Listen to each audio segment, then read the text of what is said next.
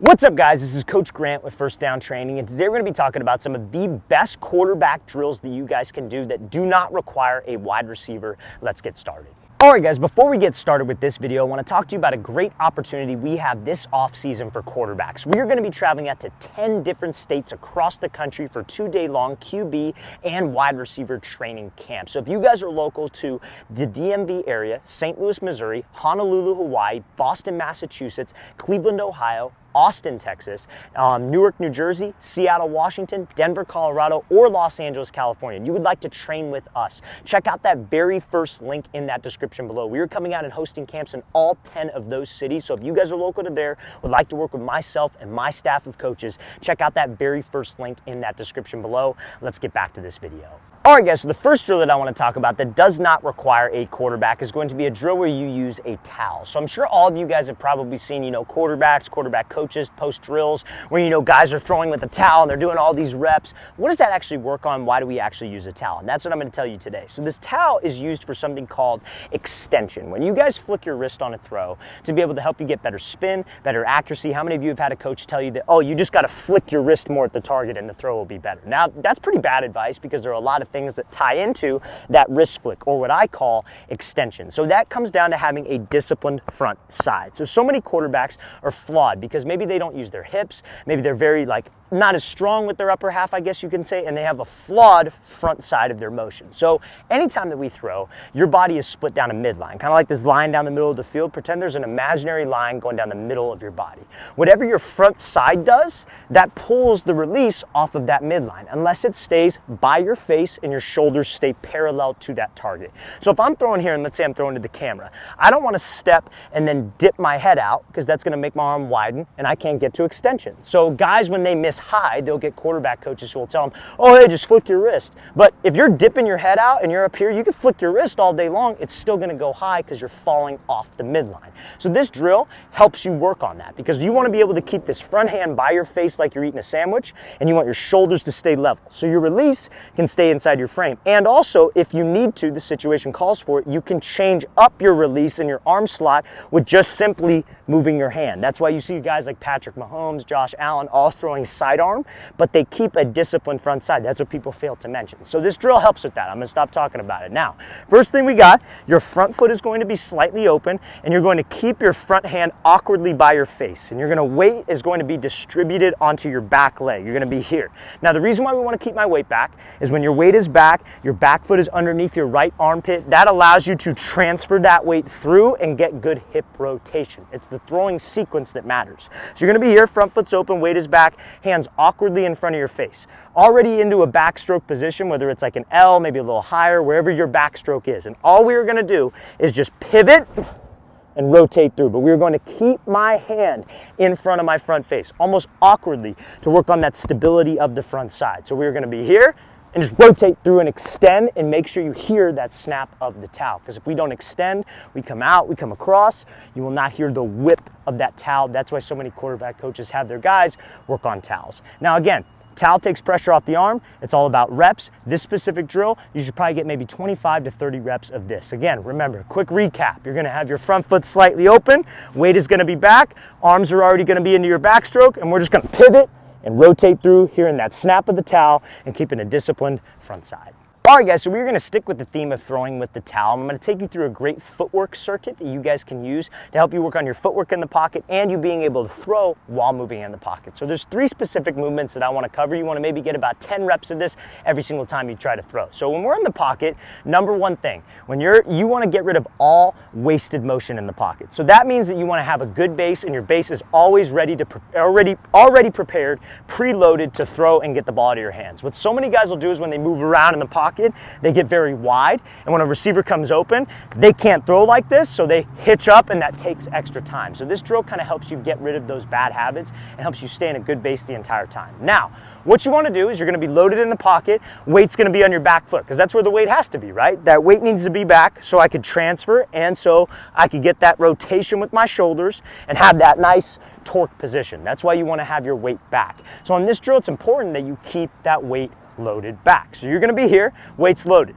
It's gonna be mimicking like we're getting pressure from the outside first, so you're going to step up, then inside pressure from like my right guard, and we're going to step back and throw. Again, I'll show you how it's gonna look semi-full speed. So we go here, up, back, shoot through and throw. That is all we are doing on this drill. Now, second part of this drill is we're gonna do the opposite. We're gonna go back, then up. So now we are simulating like we have guard pressure from the left first. So you're gonna step back, outside pressure, step up, shoot through.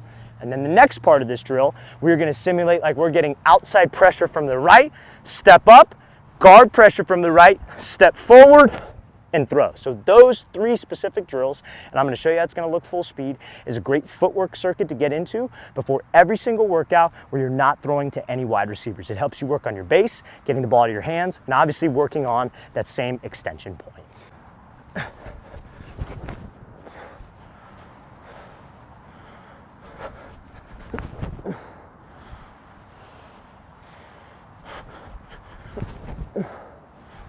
All right, guys, so this next drill is one of my favorite drills to work on you guys hitching up into a throw to help you guys with your deep ball distance, your deep ball accuracy, and honestly just your accuracy any situation where you have to hitch in the pocket. So how many of you have probably taken a drop? I'm sure probably everybody who's played quarterback has taken a 3-step drop and a hitch where they hitch up and then they throw. Whether they're throwing like a comeback, a dig, a fade, whatever it is. Now, the mistake that quarterbacks will make on that 3-step and a hitch, they'll drop back, and usually when it's a 3 and a hitch, it's probably a longer route, right? Like let's say it's a 15 back to 12-yard comeback. So you're probably trying to get some depth, right? You're dropping back, taking this 3-step, you probably got some weight onto your like left leg if you're a righty, right leg if you're a lefty. So you're getting depth. Naturally, you're gonna have some weight here on this front foot. Now remember what I said earlier in this video. Where do you want your weight to be in the throwing motion? You want it back. So the mistake that guys will make, they'll hit the top of their drop like this, they hitch up, but they leave all of their weight forward. They never take their weight and shift it back to get them into a good position to be able to drive. So that's what this drill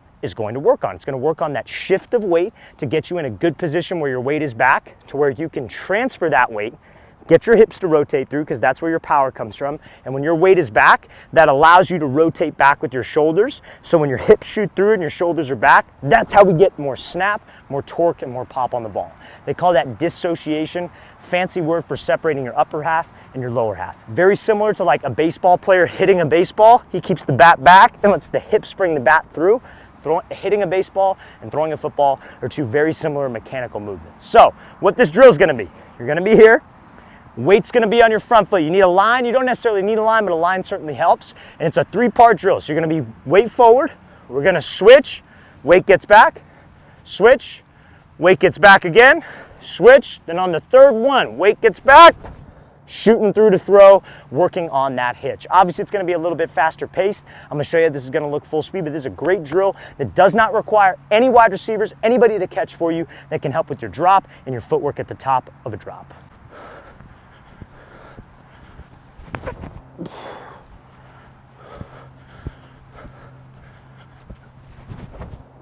All right, guys, now something that I used to do when I played quarterback that would help me when I didn't have receivers to throw to, or, you know, maybe it was like I just wanted to get extra work in after practice, whatever it might be, is I would go through the different plays in my playbook and go through the progressions of my feet and do it with the towel to work on just reps and getting us used to having the correct footwork movements. Now, like, let's say, for example, I'm sure everybody in their playbook has like a smash concept, right? So like a smash concept is, let's say it's out of doubles, outside wide receivers running a hitch, slot receivers running a corner. So like, let's say it's cover 2, for example. What my progression would be is I would drop back, I'd take like a 3-step or a shuffle drop. I would look at the first read, which would be the hitch, and then I would reset and throw the corner if the corner, like the DB on the outside, lined up over my outside wide receiver, crashed on the hitch. Then I would throw the corner. So I would go through that mechanical progression a couple different times, and I would do that for every single pass play that I have in my playbook to get my feet and to get my mind on rhythm and to pretty much just be on the same page as my entire body, right? So when you go back, let's say, for example, we're mimicking a situation where I read keys the corner.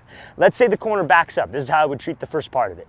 I would take a 3-step drop, 1, 2, 3, and then throw. Then I would come back and I would mimic like the corner sat, and now I'm throwing the corner route. So I would go here, 1, 2, 3, reset, and then throw. That is an easy way to work on progressions, to work on your base in the pocket, to work on your feet, your mechanics, everything that's actually going to tie into a live game scenario. So I highly recommend that, fellas. And to get it maybe a little bit more advanced, I used to do this with my eyes closed. So I would kind of envision, like kind of, you know what I mean? Just like kind of see where the different reads were. I would try to envision it, and that would help me in a game because it wouldn't be foreign language to me. I wouldn't get out there and be like, oh crap, what's this look? I would think about it. I would think about the different coverage looks, what my feet should be against those coverage looks, and that's a great way to get better when you don't have any wide receivers to throw to. You got to go through this stuff. It's boring. It's lonely work, but you got to love the lonely work, especially at this position as a quarterback. All right, guys, I really want to thank you for watching. I really appreciate it. If you guys have any questions at all, don't hesitate to leave those in the comment section below. We always appreciate the feedback. It's always great to hear from you guys.